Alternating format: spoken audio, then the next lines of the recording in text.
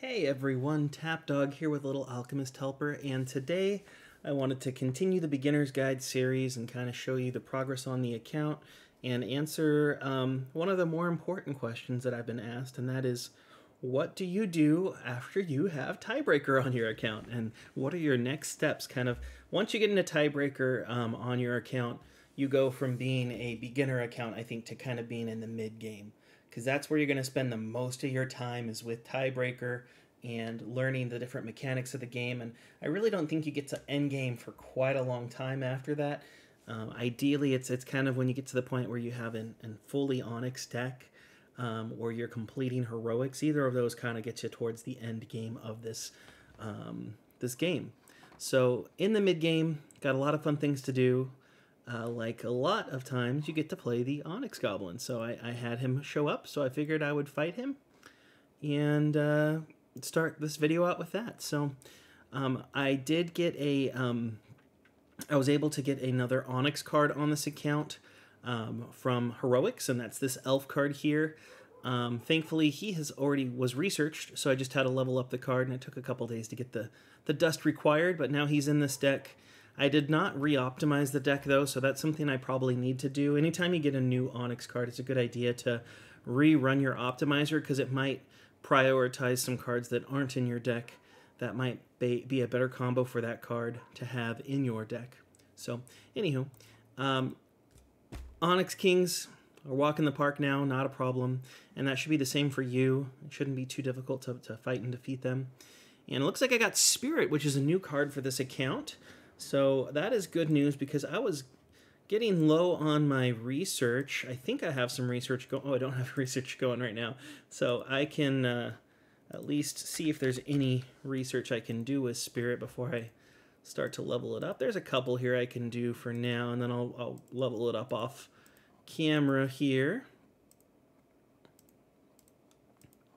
But let's talk about where we are. So arena-wise, I'm hovering in Diamond 3, and that's again mostly because I don't have the time to play on this account along with Tapdawg and Underdog. So I don't spend too much time on here. Usually just if I have some free time once a week, I might spend an extended period playing my arena here, but typically I don't. This was the week, I believe, that Greed showed back up, so I was able to purchase Greed level 3. I had previously purchased Greed level 1 and 2, and that's the next thing I would recommend purchasing after you finish getting Tiebreaker. Or really, you can get a little bit of each, but you want to at least be able to have 400 Dark Orbs at any given time so you can buy Tiebreaker. And then priority would be buying Greed so you can keep getting more and more gold to buy all of your dust that much quicker, right? After that, I do have enough Dark Orbs right now for another health upgrade, but I'm actually going to be saving these to start improving my heroics. That's my next goal, is improving my heroics, which means what you should be doing after you've gotten Tiebreaker and Greed is save up your orbs for Master Healer and Master Elementalist. Those are the two that are useful in heroics. It will get you further than any of the other abilities. So you can always go budget for now, like I am, and focus on... I use Greed for my heal, and I use just regular fire for my damaging right now in heroics. But I'll probably be buying Master Healer first, because that's what I start playing in heroics with. So if I can get that faster and get my heals faster, I can swap over to damage that much faster as well. So that's my personal priority, but some people prefer to do damage first, so they might go for Master Elementalist. I don't think there's necessarily a right or wrong answer there. I think there's pros and cons to both. But for me, since I normally start my heroics runs with heals, I'm going to go for Master Healer as my next focus. So I can kind of show you guys where I'm at with the event right now. I believe we're in the middle of the time event. I probably won't finish this. I've only got, it says 3 days, but that really means you have 3 and some change. So I've got 3 days and roughly 6 hours left on this. I know I'll be able to get to tier 25, but beyond that, I don't think I'll get too far. And again, it's just I'm not home all the time, so I don't have the ability to play on this account 24/7, unfortunately. But I play it when I can. But I was able to get the time card, so that's my third copy of it, which means I now have one fused and one unfused copy of it, which is nice. I did get the science card, so I was able to finally fuse that. If you remember from previous videos, I had not finished fusing it yet. So, as you get further along, you'll know, but these events get easier and easier. It's very easy to beat them, even at the full level. The hardest thing is just being able to be able to play all your turns in those 10 days.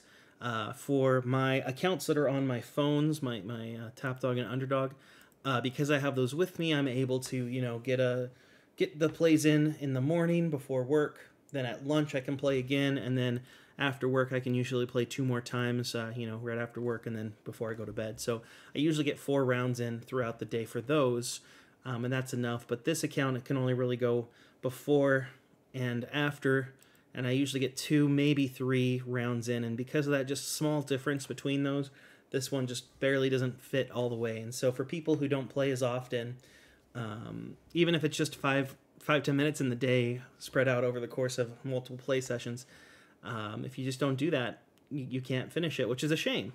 I don't know if there's a better option or a better way to do it, but it is what it is. I am getting close as well to having my next 2,000 gems. I probably actually just passed it right now with the Onyx Goblin King. I didn't think about that, so I'll see if there's any packs in the shop that would make sense for me to purchase. I don't know if there are.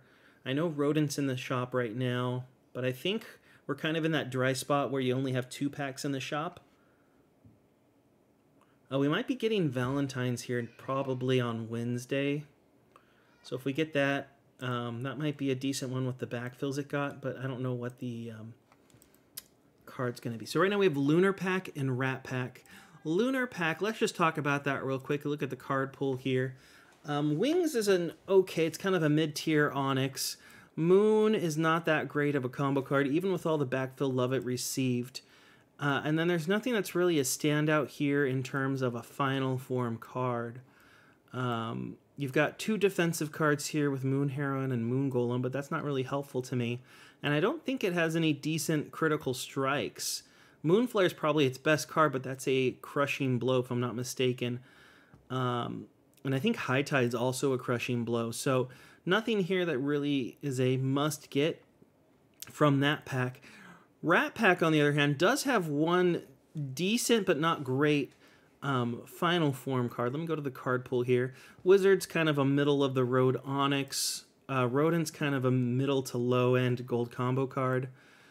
Defense combo. This is a critical strike, but that's not a good one. Ratatosker's your best one here at, say, 33-24, which, again, is only going to get you to the mid-game. I've taken the 33s already out of my... Well, I had 32s, but I have 34 as my lowest critical strike in my arena. So this wouldn't be super helpful for arena. It would be helpful for heroics, but with this being a free-to-play account, my top priority is making my arena, and if I get extras, they can go towards the heroics. And so looking at Wizard as kind of a mid-tier and looking at Wings as kind of a mid-tier Onyx, I just don't see a use for either of those, so I don't think either of those would be a good thing for me to invest in right now. I do, like I said, I have 2,300 gems here, so I'll just keep saving and wait for a decent pack. Again, my priority would be maybe something that has a 34 or higher critical strike. If it has multiples of those 2, that would be useful for me, because the value would be there. Even if it was dipping into something like, gosh, what's that called? The pack with Game of Thrones references, Scheming. So that pack would... I've already gotten a Poisonous Prince from it, but it's got so many critical strikes that it might be useful to double dip and get the rest of it, and might even get the second copy of a Onyx card from there. Didn't do my daily deals yet, but my just right daily reminder for you that claim this, because at the very least you'll get 6 dust worth of dust here. Or you could be like me yesterday. Let me show you my yesterday haul. Sort this by newest. I got Cobramon, which, if I go to my search here, you can see I actually now have 3 copies of Cobramon, and this is a critical strike. This is a pretty decent critical strike. So this, I have about 500 dust right now. I'll probably have a little bit more after I recycle some more things here, but that'll be enough to probably level up these Cobramon. I think it's 700 or 800 dust you need, and I have about that much in gold waiting to be recycled. So that'll be a nice one to add into my heroics. I do want to level up that spirit first, so I might do spirit just so I can get the research started, and then in the next day or two level up the Cobramon. But speaking of heroics, it did just start today, a couple hours ago my time. And so in heroics, a couple things people forget. You get up to 3 turns per day, and every day accumulates. So it's not just your best score over the course of the week, but it's your best score every day over the course of the week. So make sure you're playing this every single day. If I go here, I can't really see anything. Oh yeah, here we go. I can see rewards. So if you play at least once, you're going to guarantee to get yourself into this tier and get 20 skulls. But in reality, if you play once, you're going to get into this tier because not 100,000 people don't play this game right now. I think it's closer to 40,000, and I don't think all of them play heroics. So if you play at least one turn, you should be able to get at least 40 skulls a week at the bare minimum. If you play every single day and just do your best, even if it's just a couple bosses, you should be able to get into 60. You might even be able to get to 80 or 120. Right now, my account is able to beat the first 10 bosses, give or take. Sometimes it's only 8, sometimes it's 11 or 12, but roughly I can beat the first 10 bosses, and I only do it twice a week, and I usually fall somewhere in the 80 to 120. Now, if I played every single day, I'd probably get into 120 no matter what. I would not get any higher here, though. These ones, rank 1, to get into tier 1, you'd have to completely finish all 40 bosses every single day, and it's based on turns. Most of rank 2 is also beating all 40 bosses. At this point, I think it's like 38 or 40 of the 50 top people are completing it fully. So, unfortunate for these two groups here, but that's how it is. This is a static number. It does not change like Arena does. Rank 3 here, right now, it is basically being able to beat the all the bosses twice, a little bit more than that. So how many? About 700 is the total coins you need to get in order to do that. So that is what that is. But my strategy for heroics, I go in with my heroics deck, which here is my current heroics deck. It's basically every card that I own that is not that is in my arena, plus some extras that are cards that were in my deck at one time but no longer, like Bat here. Rare Magus, which was in the deck for a little bit. Some defensive cards that just help you get an extra turn to either heal 5 or damage 5. And then some duplicate cards that I used to have when I first started, and they don't need to be in the deck anymore. So they're all, I believe they're all level 4 or above now. I did have some level 3s in here that I leveled up to 4 recently, just to make the deck be a little bit more consistent. And then I do occasionally check as well. I go to my library and then I search for any cards I have that are level 4, 5, or fused. And so it looks like Elf, because I just got that. I did not put it in here yet. And that's about it. So it is what it is. But I will start on there with my healer ability. So if I go to the deck, I can see I've got my healer on. Doesn't matter which healer you use until you get Master Healer here, because that does heal you at the start of every turn. So at the start of every round in Heroics, you would get an additional 3, 7, or 10 health to start with. And if you're using Master Elementalist, you do the same amount in damage to your opponent at the start of every turn. So it's either 3, 7, or 10 damage but dealt to your opponent at the start of every turn. Meaning at the start of the round, not at the start of every, you know what I mean. You don't do it every turn. That'd be really crazy. So, anywho, because I only have these two healers, I just use Greed because I like to keep that on and not forget. So you start here. I do 2 or 3 boss battles as healer. Then I switch to attack until I get my health down to around 30. Then I switch back to healer. And sometimes I can go back to attacking on the last boss or two if I can. But because I only have 80 cards, I don't last super duper long. Obviously, as this count gets older and progresses, it will have more. My Underdog and my Tapdawg account both use around 250 to 275 cards. You want to be about 250 or less, ideally.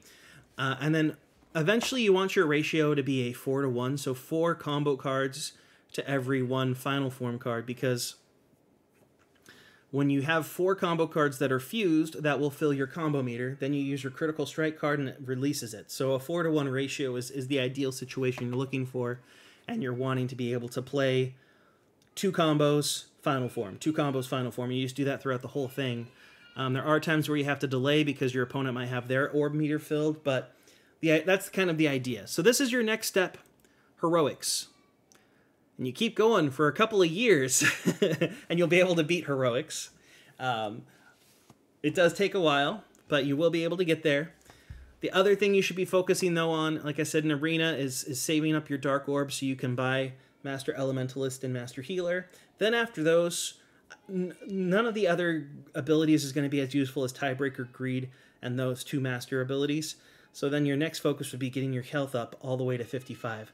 That'll take you about a year to 2 years to fully do. The shorter time would be if the higher your ranking.